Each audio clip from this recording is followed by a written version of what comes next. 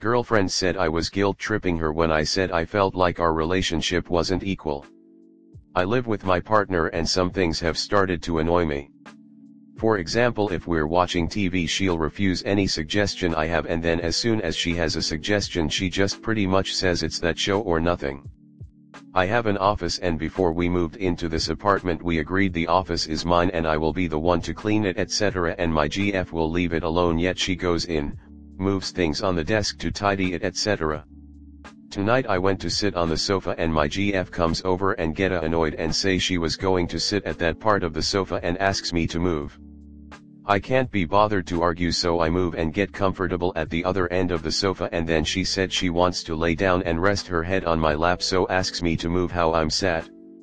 I tell her I'm comfortable as I am and don't really want to move.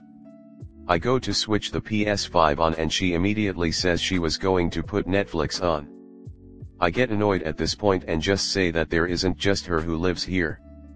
She asked what I meant by that and I just pointed out everything has to be how she wants it and she expect me to do exactly what she wants without any regard for what I want. She denied that and said it wasn't true, and I just stated the examples I've given here and she said it wasn't like that.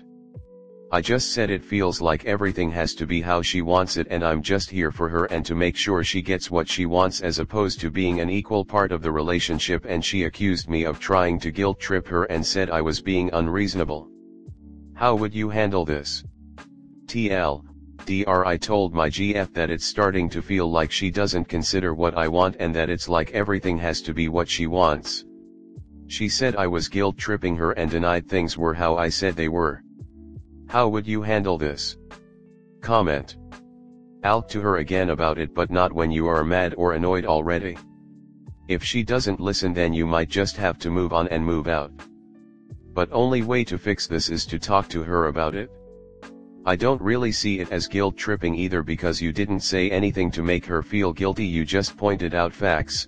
Now if she feels guilty about what she's been doing, that's a different story, but you're not guilt tripping her. I think you did the right thing by expressing it to her. She got defensive, which unfortunately most people do.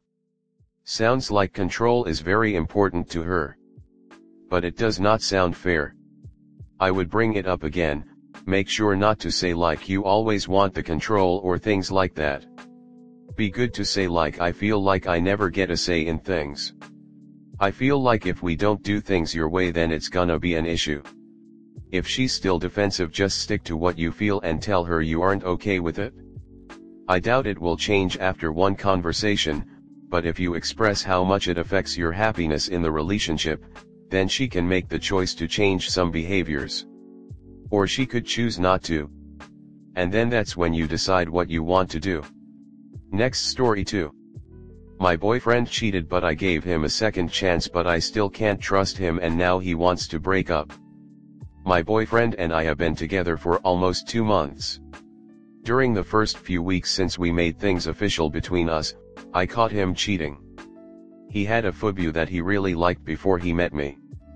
He even told me that he was waiting for that phobia of his to be single and he would court him, but then I came to his life. One night we had an argument because I went out drinking with my friends without telling him. He was also with his friends that night. He asked no, begged me to come home immediately or else he won't come home. So I did. When he got home, he was drunk. He cried because I hurt his feelings for not telling him about me going out with my friends. I apologized and we made up. He fell asleep and I had this gut feeling that I should check his phone. At first I didn't, but something really urged me to snoop around his phone. I know it was wrong to do so, but my curiosity got the better of me.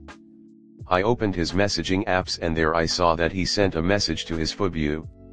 He said he misses him and that he wants to stay over at his place.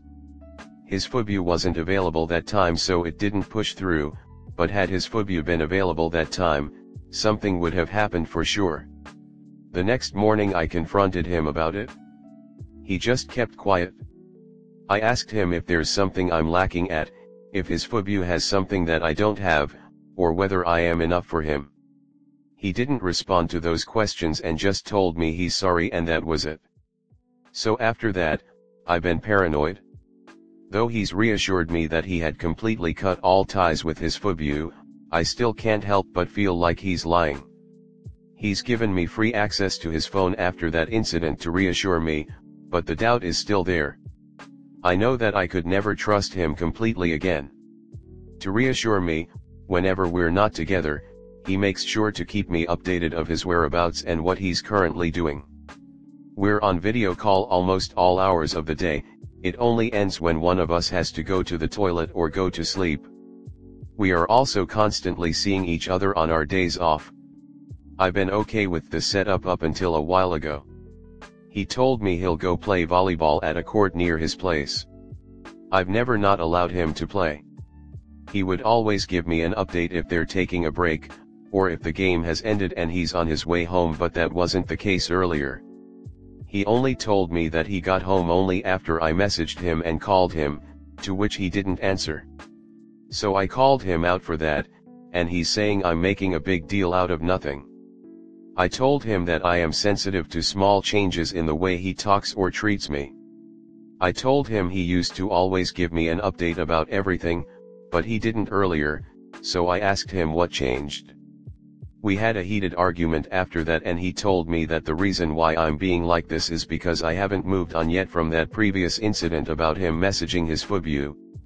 He told me he's getting tired and fed up, that he's done everything to reassure me that I'm the only one, and yet I still can't trust him. So now he told me that maybe he's not the right person to love me, because he's getting tired of reassuring me. But can you blame me, dear reader? He told me he's sorry for making me feel like this, and that we should let each other go. He doesn't want me to get hurt any further, so he said we should break up. I refused. I know I still love him, I want to still be in a relationship with him. We really don't have any problem whenever we're together physically, issues just arise whenever we're not together because I'm scared that he might be cheating on me. The reason why I got paranoid when he didn't give me an update when their game was finished because, as I have stated, he's given me free access to his phone and there were playmates of his that would send him flirty messages. That's why I sorta went nuts when he didn't give me an update like he always does. Is there a way to get past what he did? Technically nothing happened, but it's really the part where he said I miss you to his FUBU that makes me go into a spiral. I know he loves me, but what right does he have to get tired of fixing what he broke, my trust? Comment. You are right to have trust issues with him. If I were in your shoes, I wouldn't give him another chance. But that's just me. I feel you deserve more respect than that. Trust takes time to build, but even more time to rebuild because you were vulnerable with someone and they betrayed it.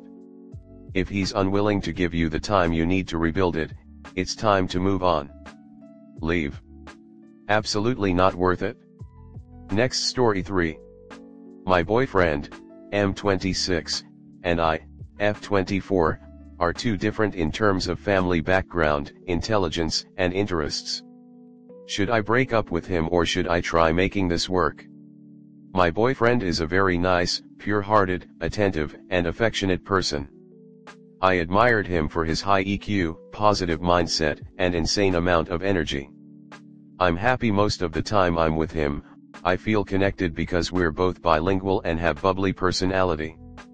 He also a very diligent, working full-time in retail and part-time as a photographer. He would help me with house chores whenever he can, help me run my errands and drive all the time. I'm a passenger princess who scares of cars and speed. However, he dropped out of college, has quite a bit of debts, credit card, car loan, uni tuition, doesn't have savings, living with his mom to save on rent and not yet figured out which career he wanna pursue. He came from a poor, uneducated family, has a mother with schizophrenia, and possibly bipolar, who throws tantrum randomly, refused to go to therapy and is extremely traditional and toxic, the type to think women should serve men. I understood that it's a mental illness and not to take her insults too personally during her episodes. Despite this, I still feel upset and don't think I deserve it. I feel uncomfortable at my BF's place because I have to be careful with everything I do so one don't trigger her. In contrast, I grew up in a wealthy and educated family. Mother is a CEO and dad is a lawyer, graduated from a prestigious university with a science degree and currently working on my master. I live by myself in a fairly nice apartment, has a part-time job and love to cook and clean. I have savings and a few real estates, from parents, under my name. However, I didn't have it easy.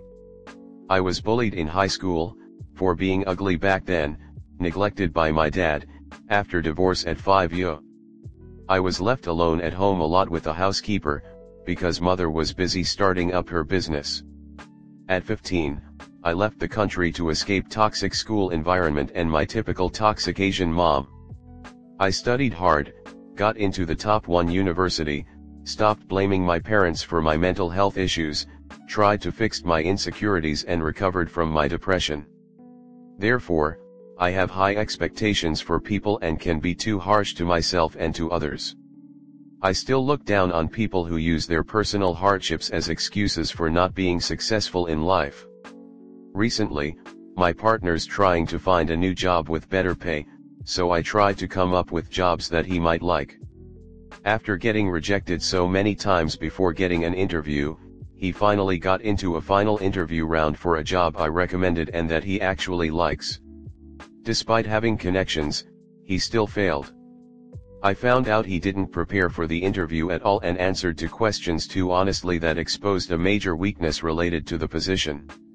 Instead of comforting him, I couldn't hold back and said, "You're being too honest, you should have prepared that basic question." I apologized for being harsh after realizing how crude I was and seeing how upset he was. I feel bad for being straightforward, but at the same time, disappointed how he couldn't learn from past mistakes. I love him dearly and we're happy every time we see each other.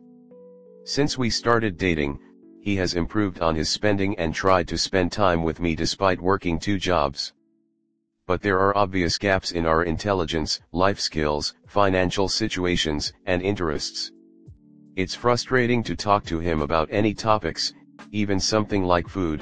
I'm a foodie, because he refused to care about anything he doesn't know much about or interested in. I genuinely want this to work out because of how much he has done for me and lead a peaceful life with him despite our differences. I also understand relationships are never perfect, but I'm not sure I deserve all these cons after trying so hard to grow as a person myself. What should I do? Comment. He sounds like a great guy, working 1.5 jobs and doing his best. You need to know that he will never be as successful as you even if he was mega intelligent and extremely hard working. You were extremely fortunate to get those properties from your parents and presumably a paid for education by them also. It would take someone on an average wage a very long time to reach the same level of wealth. You need to accept that he will never be successful in your eyes. But he will clearly make you happy. What do you value more? It is your call to make. Can you be happy as the primary breadwinner and that it's likely never to change? Think of the life you want to build. How does he fit into that? Have you asked him his vision for the future? Do they match? Is he realistic? Being nice is important, but is he ambitious enough for you to rely upon him? Or will you slowly resent him? How would future children be handled? Things to discuss.